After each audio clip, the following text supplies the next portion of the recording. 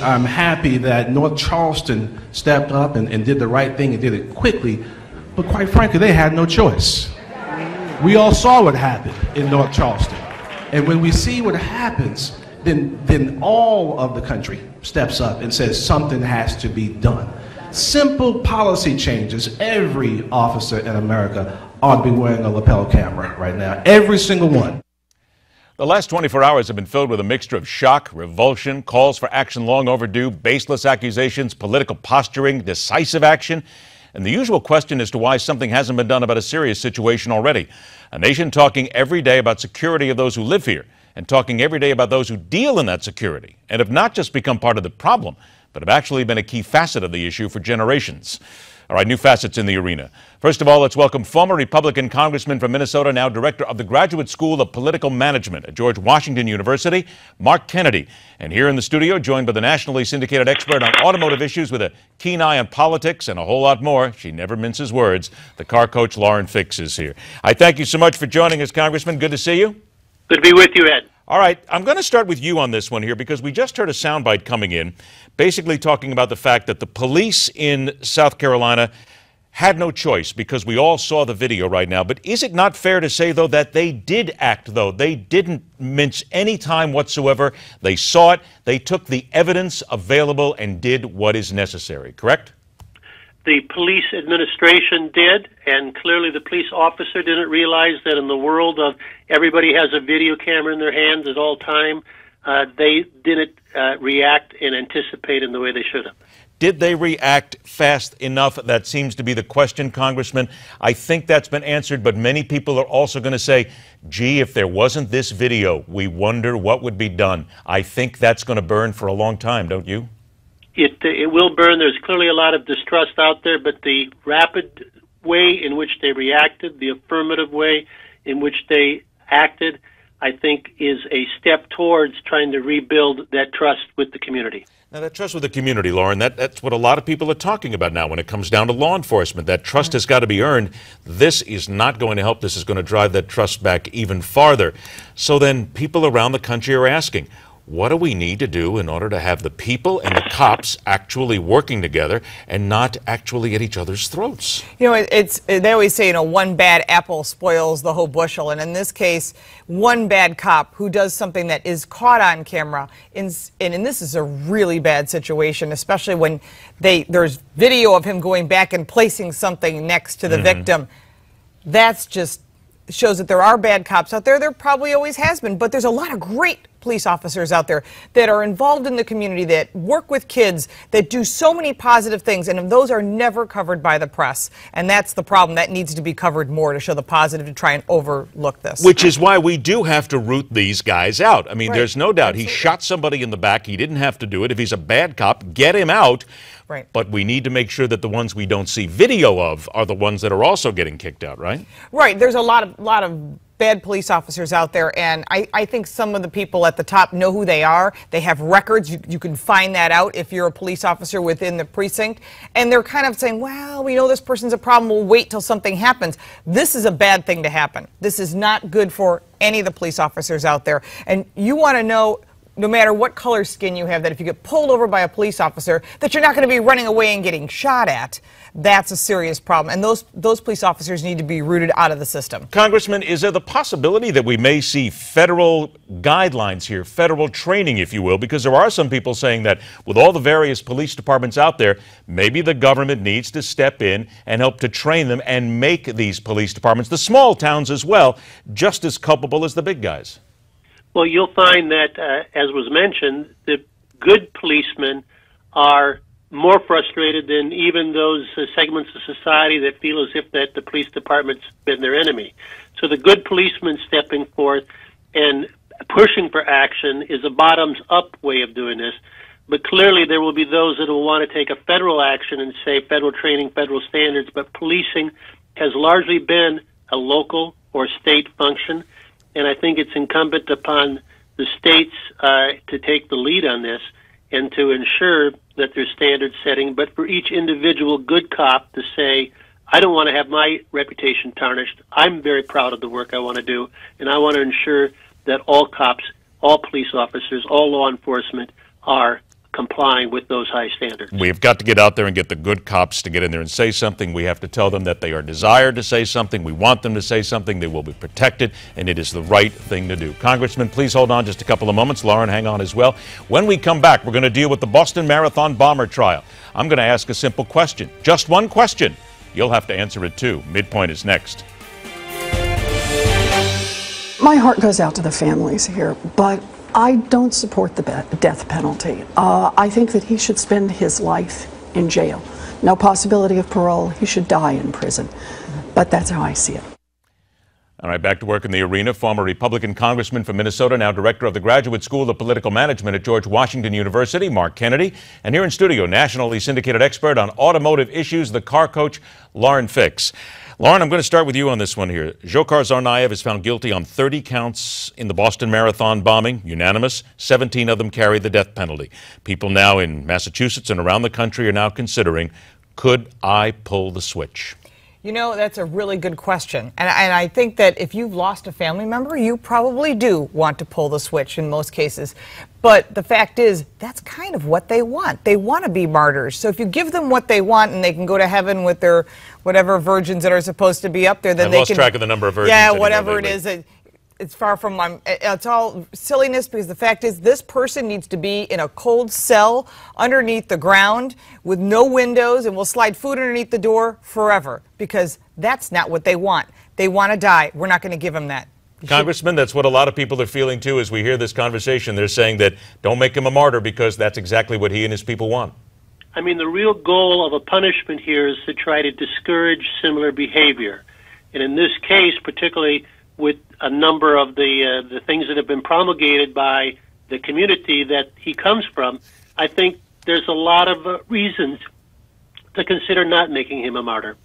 But we do then get to the other side of this argument. People saying that there were bodies on the street, that he blew up children, that there are lives changed forever. So, Congressman, don't we have to at least look at that side of the argument for the people who would say very quickly, yes, I'll pull the switch? I think we need to understand where that's coming from. Well, we clearly need to look at it, and that's something that the jury is going to have to go through and consider and weigh the balances of.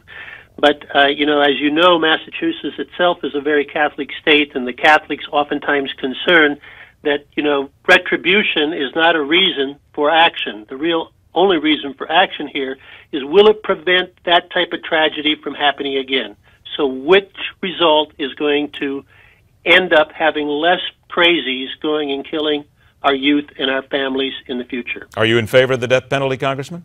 I am not in favor of the death penalty, no. Okay, Lauren? I think in some cases, yes. In this case, I'm not giving him what he wants. I say put him in a cold cell 6 feet under the ground and let him just rot there for life with no possibility of any way, shape, or form for him to get out.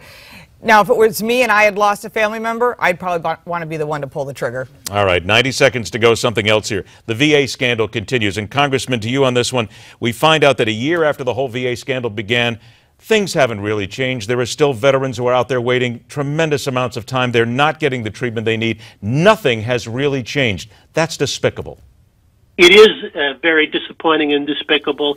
And this shows the challenge of both changing government, as well as, if you want to change government, how hard it is to sustain pressure on getting past the barriers that are there, the built-in constituencies that like to have things exactly the way they are, and that are really, in many ways, roadblocks to change, roadblocks to better treatment for our veterans. So this is both a challenge to the government as well as a challenge to those that are trying to promulgate activism to activate for the kind of change that the country is so desperately wanting. I got about 40 seconds before we take a break, but I have a lot of veteran friends, and I am appalled at this. I'm angry. I have a lot of veteran friends as well, and it's very upsetting. These people went and put their lives on the line for our freedom, and we treat them this way.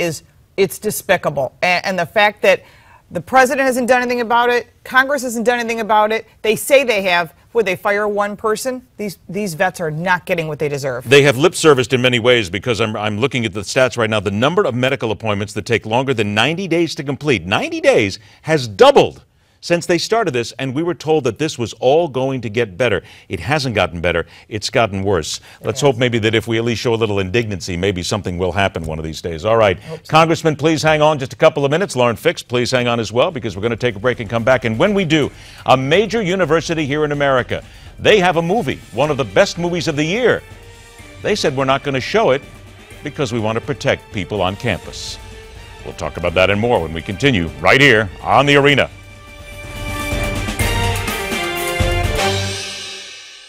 More from The Arena, former Republican Congressman from Minnesota, now Director of the Graduate School of Political Management at George Washington University, Mark Kennedy, and nationally syndicated expert on automotive issues, the car coach Lauren Fix joins us.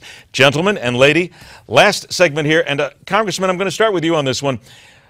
The University of Michigan had decided that they were going to show the movie American Sniper, but then they said, sorry, we're not going to show it. We are receiving complaints from nearly 300 students saying that the film perpetuates negative and misleading stereotypes and sympathizes with a mass killer. Now, to be fair, they've backed up on it now and said, wait, we are going to show it. The president said it was wrong in the first place. But when you hear something like this, I don't know, that chafes a lot of people here when they say, you want to just keep people from watching a movie because it upsets a few people.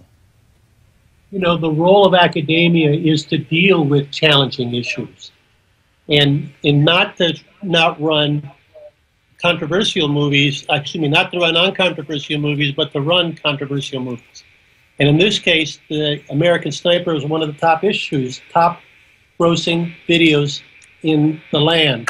And if it has controversial issues engaged with it, then the university ought to have that conversation. If it's provoking those complaints, let's get people in the room and let's talk about, does this really have the basis that they're complaining about? Is there some stereotypes that we need to work through? Those are valid things for academia to be addressing. Well, I have an issue with that because I think one of the things, they wanted to run Paddington Bear, which is ridiculous. Instead, for college students. For college students, really? A bunch of kindergartners? Since when does minority rule? When was 2 people, 300 people of thousands of people on campus say, okay, so the 300 people have a complaint for whatever reason. We don't really even know if there really are 300 people that have a complaint about American Sniper.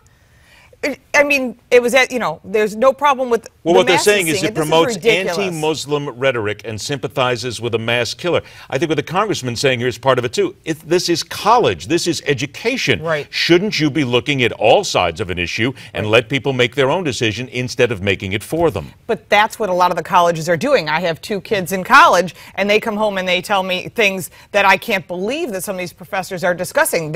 Their opinion is what they try to instill into the students. They don't teach them to think, which is what colleges need to be doing. Congressman, is that maybe fair to say that a lot of times what happens is with certain academia, they want to push their opinion on you. They want to make you think as they think, and they don't give you that chance to see both sides. You know, the number one diversity we need to have in academia is both sides, is having controversy, is having 2 different people with radically different views in a room, putting forth their best arguments, honing those arguments, finding out whether they're true or valid. You know, the question of does this portray Muslims in a negative way is a great topic for conversation. I could see an academic institution running that movie and then having that conversation in a civil manner so that people can learn from it.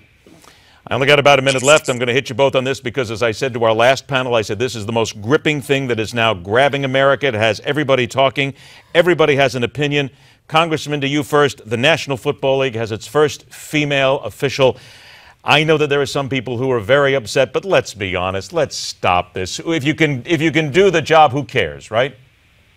They should have had that a long time ago, because if you look at the viewers of the NFL, if you look at who they want to reach out to, the news networks have had news commentators that have been female for a long time. They understand it. They're in the marketplace. So I think it's long overdue, and it's a very wise move for the NFL to broaden the number of constituencies that it's reaching out to. I only got 20 seconds left, but I think you would say we've had female officials in motorsports for decades. For decades, right. And as the rudest way I think I put it is, since when do boobs make you not a qualified NFL official? If you know your product, you know the business, and you are going to make fair calls, then you should have the same opportunity as anyone else. If you're not good at your job, we'll find someone that is. There you go. Well put. Congressman, we want to thank you so much for joining us. I'll look forward to the next time. Lauren Fix, always a pleasure to have you in the studio. Great to see you. We'll talk to you again real soon. Thank you. All right. Thank you very much. Third and final MidPoint Hour on deck.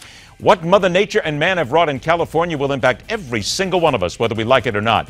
The reality of what happens when a cop becomes an inmate. And we recall an event from World War II that needs to not only be remembered, but put into a 2015 perspective on its anniversary. That and so much more when we continue here on MidPoint.